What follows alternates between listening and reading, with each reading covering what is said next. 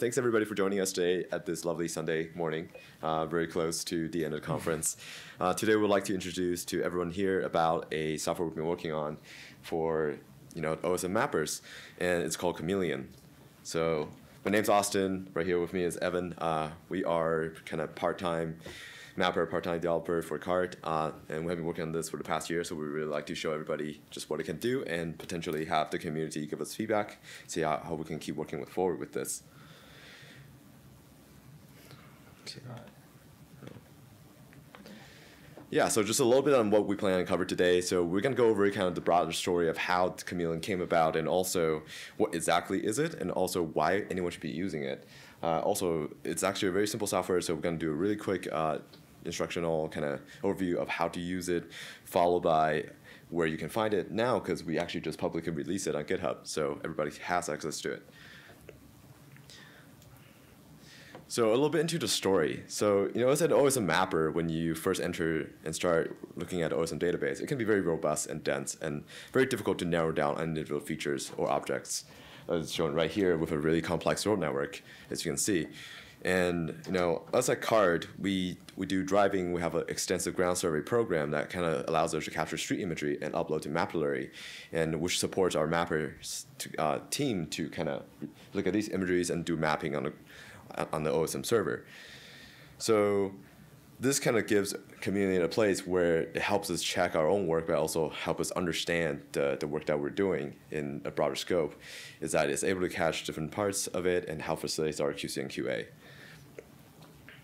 So what exactly is it? It's actually a very simple tool. It's for change detection.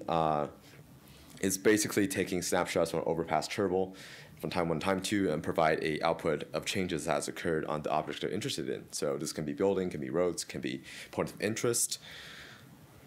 And with that, I'll turn it over to Evan for our developments.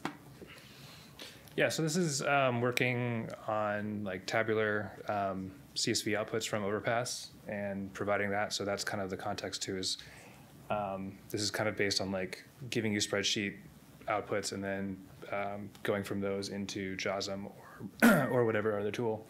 So this started off just kind of as a shell script I made for myself around a library called Q, which just lets you run SQL queries on CSV files. And then I went on vacation, and Austin and one of our other developers used AppleScript to make it a little bit more accessible to the rest of our team. We then went and kind of redid it all in Python, and then just kind of continued to optimize it based on our internal feedback from there. So yeah, that's kind of what Q looks like as a command line tool, and then some of the AppleScript that we use to make that a little more accessible. And then this is once we started to redo it with Python and PyQt or PyQt to kind of eliminate the command line entirely and make it a little more useful. So that's the original interface, and then the output, one of the original outputs, and then this is what it looks like today.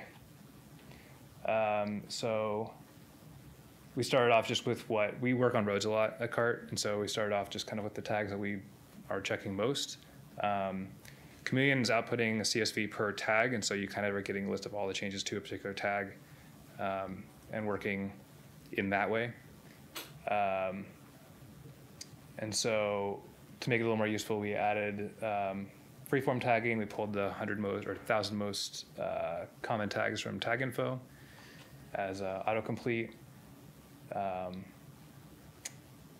And so we added little convenience things like being able to drag and drop files onto the input fields. The 5 tags there will change depending on what you use most frequently. And then you can add whatever tag you like. If it's not in the autocomplete, it will still attempt to run it. And there's this grouping functionality, which I'll show in the live demo. It's a little bit difficult to explain, but it's basically consolidating changes by the type of change into one row. So I'll get more on that in a minute. We use it to understand how objects evolve over a period of time. So, we're looking usually at specific regions. We might be looking at the highways in the region or the ref tags in the region and making sure that those changes are logical, whether they're internal changes or external changes from the community. We also use it to identify, and maybe even this will be more useful for the rest of the community, is to identify other mappers, see who's interested in what you're working on, and collaborate with them. Is this you? Yeah. So just like Evan mentioned, the goal of Chameleon is kind of provide everybody the ability to capture that differences and changes in the OSM database and be able to collaborate with other mappers and also look into them, kind of a little bit like the nuance that was mentioned in the previous talk just now. And to make it really friendly for the community, we polish it up in the final phase of our development to make it really user friendly. So now the tool only requires 4 simple steps for anybody to use. So first of all, of course, we leverage heavily on the Overpass Turbo website to have that data snapshot provided for the Chameleon tools to run. If anybody is fortunate to participate in Min's talk on Friday afternoon about Overpass, I'm sure everybody has a solid understanding of that after that talk. Otherwise, there's also really robust resources on the OSM wiki that you can look into for Overpass API and also Overpass QL. Otherwise, feel free to always contact us. I mean, we have been playing with it a lot, so that's another route that you can get information about how to use Overpass efficiently. And then once you are able to establish your query and on the Overpass Turbo website, you can very simply just export it with as a raw data for Overpass. And that would be in the correct format for community use, so streamlining the whole process. And once you open up Chameleon, it's just going to be a simple interface like this. Please ignore the popular tags. Those are just taking a screenshot from my end, and those are the things that we're mostly curious about, but those will change as time goes on and the user uses based on their tagging preference to look at. And then first of all, you really just import a file, really simply, just a browsing tool right there, followed by the tags that you're interested in. And then once everything's set up, you can just hit run, whether or not you choose the grouping options or not. And once it's completed, it gives you a quick summary of what has changed. In this case, we see that name has some changes, shop has changes, and amenity also has changes in the data set that was inputted. So right here is the simple outputs from that kind of summary. Please note that the data right here is all kind of changed for the purpose of the presentation, so they don't represent the actual OSM data. But as you can see, the output actually features 9 separate headings, followed by ID first, which is the OSM object IDs that allows you to locate the object of interest. Followed URL. Right now, that's catered towards JOSM users, where you can actually use remote control and kind of just pull that object right into JOSM where you're editing.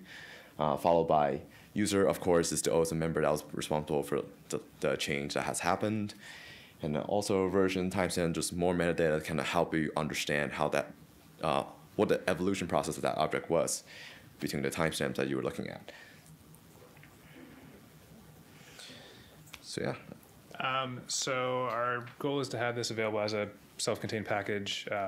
We just made the GitHub public like 10 minutes ago. So we haven't uploaded the packages. The GitHub has instructions on how to build the packages, but we'd like this to be accessible to people who aren't familiar with running like pip and command line things, and that's just a double click to run thing. Overpass is going to be, like, some understanding of Overpass is going to be important. We have some examples in our README, and the main thing is that since it's a CSV output, it's a little bit different than what most people use Overpass for. We're using cross-platform libraries, so we're able to run on Linux, Mac OS, or Windows. Although I will admit that we don't have a lot of Windows use in our office, so we don't get to test on that very often.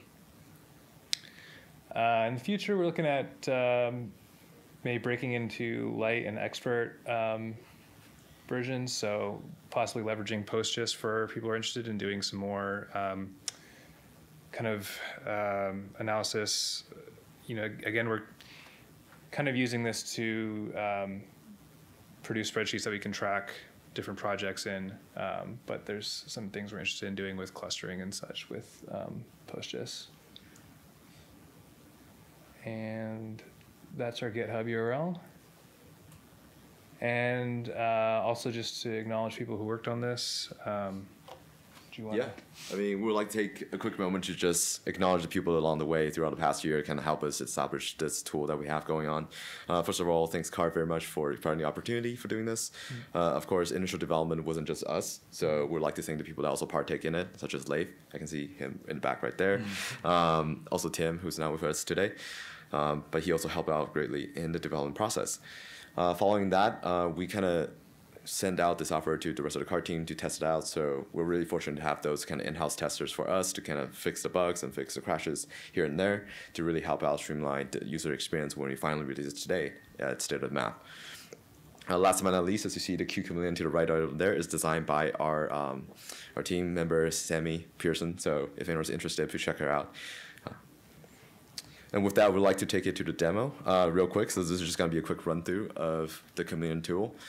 We have 2 sets of data, I believe Evan has pulled this morning from Washington, D.C.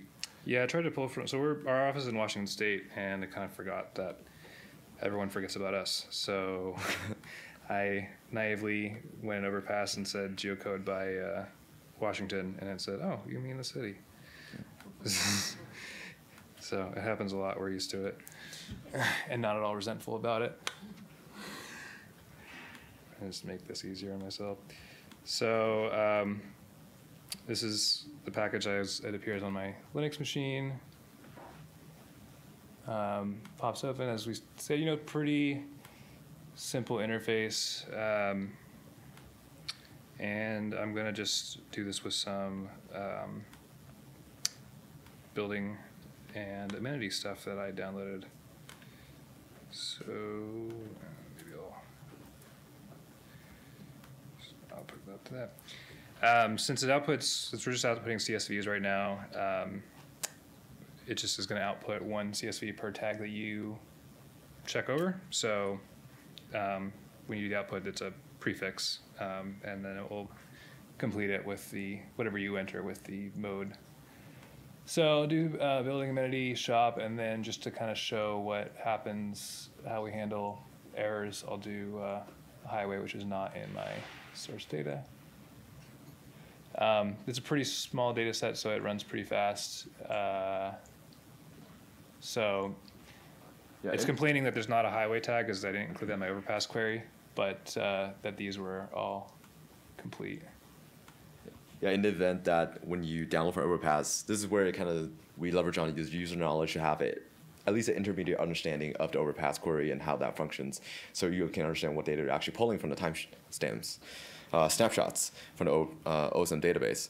And that's kind of where the freeform tagging comes into play. Is it allows you to customize to your use and how you would like to look at the data set, kind of single out the tags that you're interested in. So yeah, here's the output I have for the amenity tag. We're always including the name tag for context, although you can also analyze those as well. So we can see the last user who worked on each feature. We can see the timestamp, and then we have kind of an action thing to clarify whether a feature was actually deleted or is not present in the later snapshot. We interpret that as a deletion, but that may not always be true. Or whether the tag was just modified. So here we can see like this pharmacy, somebody removed amenity equals pharmacy from it, but they didn't actually remove the feature. And then there's a lot of new items here that were newly created. It's going to be similar with building tag, just looking at that. Separate thing. And then I'll show what it looks like when we do the grouping functionality. I'm going to type, run that. Let's get complete with the highway tag again. I closed that message real fast, but you can see it output significantly fewer rows that time. So I think it was about a third as many rows. I don't know why this is insisting on popping behind. Yeah. So in this case, this is the same data that we just looked at, but now we have a count of how many features we're grouping into this row. We have a list of users who worked on that group. We have the latest timestamp out of that group. And then we're grouping by type of change. So we can see that there were 2 different features that were changed in this snapshot from cafe to fast food. We can see that there were 10 embassies that were deleted, or, possibly since this is buildings, they might have been moved onto, text might have been moved onto a polygon or closed away. And so this is a way of consolidating some of these long spreadsheets, especially like when we're working with refs, you'll sometimes see 20 rows of a new ref or somebody removing a space from a ref, things like that. And so it's helpful to us to sometimes group those together, since we're usually looking at each one of these rows to load those all in the JAWSM at once instead of loading each one, checking it, loading, and it winds up just being the sequential ways. I think that's everything we had. Do we have anything else that we wanted to? That is everything. I guess on another note, kind of bring back to the what's next slide that we were talking about. The idea with this grouping function initially, it was to help us, find spatially correlated objects so that we can have all these objects grouped together in a, with spatial logic and actually understand how it's all interconnected. As of right now, those are just grouped by the type of change. So in case you guys are curious, if a row changes from name A to B, and there's 5 different rows of name A that will change from B, they'll all get grouped together. So it's not really spatially connected in that sense, but that's something that we're hoping to work on. Right. So you're not seeing a row of like things all around the country, but you're actually seeing logical spatial groups of changes. And the hope is basically if say, I'm also a mapper that's mapping a neighborhood around, say, this county, and then I'm just curious about who else is also working in this area, and also how has, a new shop has opened, or has any shop that closed down, then very easily you can just look at, say, this past month, has any new restaurant has opened with Chameleon real quick, just downloading buildings from Overpass Turbo, and then you can just run through it and say, okay, so it looks like there's like 5 buildings that's got name change, and then 2 buildings that's new, so maybe we can go check out those restaurants and see who's responsible for adding those, and then you can realize, hey, sooner or later you can have people to map with in the local area. All right, so can we take any questions?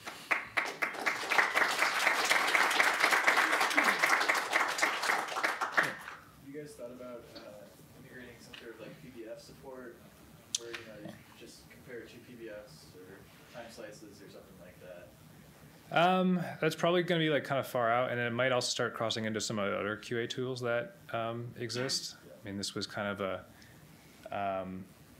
part-time project that was kind of like spun out, like started off as just playing around with scripting and grew from there. So it's a possibility if that's something that winds up being a gap in the other tools that are available, then we can look into it. But I think thus far simplicity has been pretty guiding factor for that. The grouping results, does the link allow you to load everything, all the group results into a JAWSM? Yeah, so the link that we have right now will load the entire group. Okay. So. Unfortunately, I don't think there's any way you can load in a group of objects through the browser and check in the ID, not that we're aware of at the moment, but. Yeah, because ID I think is just loading by B-boxes. I don't think we have a way to load just away ID and ID. But we could add for the ungrouped functionality. That's a possibility. Yeah, that's something we're thinking about, just to broaden the scope of different editors that people are using, like Potlatch, ID, JAWSM, so everybody can use Chameleon output just really effectively by pulling the object of interest into whatever platform they're editing in.